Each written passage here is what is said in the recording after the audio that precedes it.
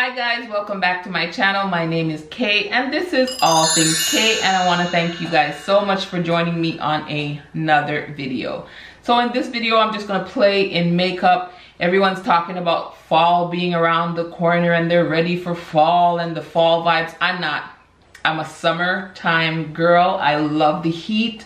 I love the warm weather. I love the bright sun, and I am not. I'm holding on to summer as long as I possibly can. So I am going to do a bright, colorful look, and I want to feature the Kaleidos Escape Pod. I picked this up a while back and I haven't used it yet, and I picked it up specifically to do some summertime looks with it, and that's what that looks like. And I might just deepen it up using the Kaleidos Club Nebula. This palette has a lot more deeper shades in it. I'm not sure if I'm going to deepen it up, but these shades over here are pretty deep and I think they will look good in the look. And they also have some brighter colors there for the summer. So this palette is very versatile and I love this palette. But I really just want to feature this palette mostly in the look. I'm going to use their Tone Activator Primer. And this is supposed to help the colors pop a bit more, I guess. So since I'm working with such bright colors, I want it to pop. And since I've been out and about at the pool, I'm finally in my summertime shade. I got a beautiful golden bronze tan, and I'm gonna use one of my summertime foundations, the Born This Way. And this is in the shade Maple. I haven't used this in forever because I'm usually a lot lighter than this. I'm at least 2 to 3 shades darker right now. And a lot of my other foundations that I love just do not match. So I'm gonna just use my summer shades in the foundations that I have. And then I picked up the Teint Idole Ultra Wear All Over Concealer. I've used it once, but I wanna give it another try because I'm not sure if I like this yet. If I don't, it's going back because it's quite pricey. So what I'm going to do is zoom you guys in, turn on some music, and we are going to play in some color and just hold on to summer. If you want to hold on to summer with me, stay tuned and keep watching.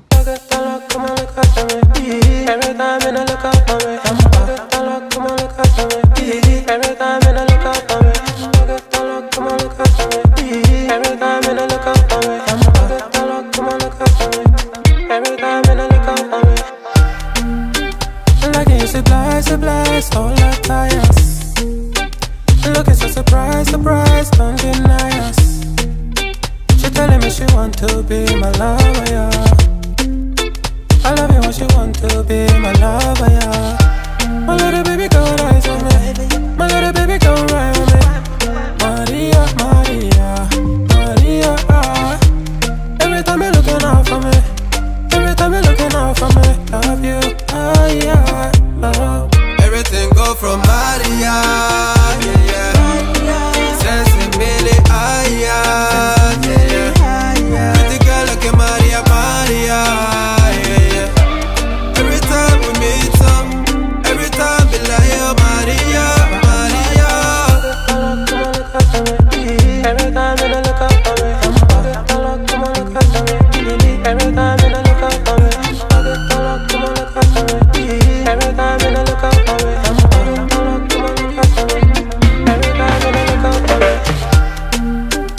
Island girl, she from Kilimanjaro, Kiliman, oh. Nah, she no island girl, she from Kilimanjaro, Kilimanjaro. My little baby girl rise with me, my little baby girl ride with me.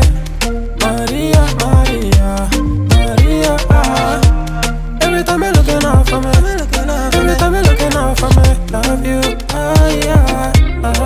Everything go from Maria, yeah. Sensibility, ah, yeah, yeah. Pretty girl like a Maria, Maria, yeah, yeah. Every time we meet up, every time be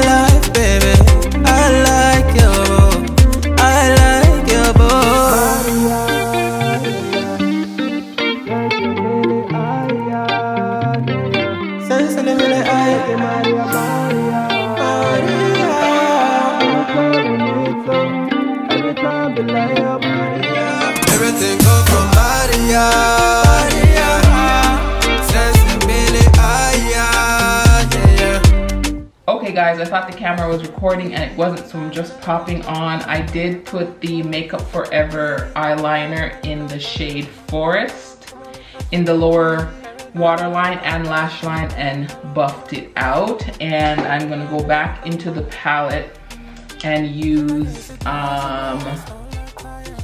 maybe this green here on part of the lower lash line, and then maybe use this color in the inner corner. I love you what you want to be my lover, yeah. My little baby go rise on me. My little baby go rise on me. Maria, Maria, Maria. Every time you're looking out for me. I'm just gonna put on some mascara on the lower lash line, and then I'll come back and we'll finish the rest of the face. But this is the completed eye so far. Really, yeah. Pretty girl like a Maria, Maria, yeah. Every time we meet up, every time we like, oh, Maria, Maria. Every time you look up for me, every time you look up for me, every time you look up for me.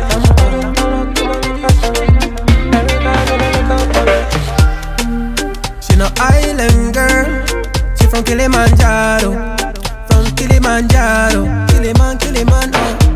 no, she no island girl, she from Kilimanjaro. Okay guys, so this is the completed look, and this is such a summer vibe. I feel like I'm ready for carnival, and who said something about fall? I ain't done with summer yet. This look is fire. Now let's discuss some of these products and wrap up this video. So let's start off with the eyeshadow palette. I only use the Escape Pod palette for this look, and I found, I don't know, a lot of people say the Kaleidos mattes are easy to work with. I don't find that they're easy to work with. I don't know if it's the base. Talking about the base, the Kaleidos Tone Activator Primer, I hate this thing. It's so thin and watery, and it's not as pigmented. Like, I could see my skin through it. I don't like this, and I didn't set it because I wanted to see how the primer worked, and I found it really hard to blend the shadows. I'm gonna have to try this palette again with a different base to see if it's easier to work with and easier to blend. But that made it even harder for me, and I found that there was a lot of patchiness in the matte shades when I was blending them, and I had to build them up. It could also be that this is more like a bright pastel-y palette, so for my skin tone that could be an issue too, why it's taking so much to build up. But that base does not help. I do not recommend this. I do not like this. The palette, however, these colors are vibrant. These colors are beautiful. It takes a bit to build up, especially the mattes. The shimmers in here are beautiful. Do you see this color on? I have these two shades right here on the lid, and I love it. I love the shift, especially in this one. It has more of a indigo type shift, and then this one is more of a pinky shift that's closer to the end. So overall, I really enjoyed using this palette. I love the way the look came out, but again, even in my Club Nebula review, when I did looks with that, I had problems with the mattes. The mattes just do not work for me. It could be technique, I don't know, but I'm gonna try this again with one of my regular eye primers and set it and see if the mattes blend better. Let's talk about this concealer. I put it in the box. You wanna know why? Because it's going back. This is my second time trying it, and it's nothing to write home about. It's, I think they said it's a medium buildable coverage, but it's really light. I ain't got time for light coverage. I love full coverage everything. I love full coverage foundation. I love full coverage concealers. I'm not down with this, and this is like 44 Canadian dollars, and it ain't doing nothing. It's going back. It's around that 42, 44, around that. It's going back because it's not working. I don't like that. The Huda lipstick. Oh, I did change up the lipstick a little bit. I used the Pat McGrath Ground Control lip liner and the Huda lipstick in Rajah. This is such a nude. but I felt like it was just a little bit too nude, so I had to go over it with my Fenty Gloss Bomb in the shade Cupcakin, just to add a little bit of, I don't know, more pink to it. This is a nude. This type of nude will be perfect with a black smoky eye or a dark brown smoky eye, and then this nude on the lip. But for this look, I felt like my lips needed a little more of a pink tone instead of a true nude tone. But I love the formula of these lipsticks, and you know, I love the Pat McGrath lip liner. So for the foundation, I haven't worn it in a while. So far so good. It's not sinking into any of my lines. I did set it with the MAC Studio Fix powder. That's how I use powder foundation, as like a finishing powder, because I like a matte base. I have normal skin type, dry, hella dry in the winter, and your girl likes some matte shit. Like, I want it matte. So these two together look good so far, and so far so good. Again, my summer shade is Maple, and the shade that I have in the Studio Fix is C6, and that's what I have on. I use the Laura Mercier Translucent Honey setting powder. For some reason, I like the original original translucent, because the translucent honey, I don't know, I feel like, I don't know, it looks okay right now, but when it first goes on, I'm not like, ah, I love this. I have to like work with it, but it can also be this damn concealer too. So I can't really hate on it too much.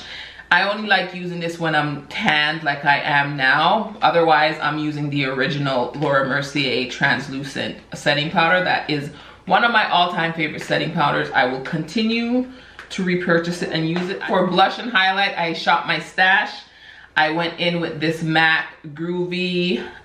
It's a Glow Play blush, like a putty formula. You can see the indentation, and I just feel like it didn't pick up well with a natural hair brush, so I have to go in with a synthetic, and it just gives a nice coral flush to the cheek, which I think is perfect for summer. And this highlight though, I haven't used this in such a long time. This is the Artist Couture Diamond Luxe Luminizer in Honey Drip. Hello.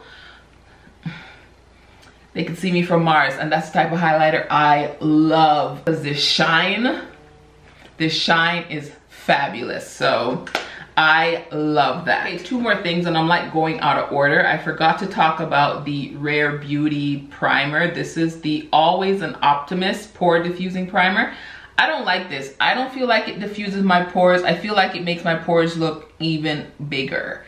So this is a no-no. I've used it a few times. It feels nice on the skin, but it doesn't do nothing for my pores. I used one of the Paw sponges, which was recommended by my girl Heavy on the Chai, and so far this is the best sponge besides the Beauty Blender. I could see myself using this. Now the trick is, how does this wash?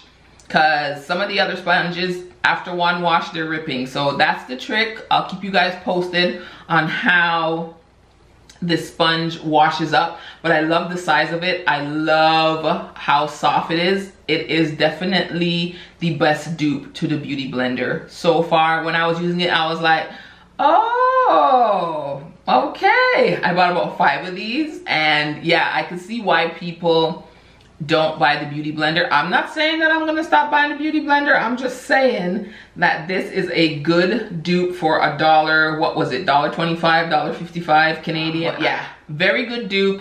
Highly recommend them, but I'll keep you guys posted on how they wash up, because it's one thing to be buying a sponge and then when you wash it, it's torn in half or it has pieces coming out of it. So I'll keep you guys posted on that. And is that everything? I think that's everything I touched on. I think that's everything. Again, I will list all the products I've used in the description section down below. If you like these types of videos and you are holding on to the summer season, don't forget to thumbs up this video. Don't forget to subscribe to my channel and hit that notification bell so you'll be notified every time I upload another video. And until next time, bye guys.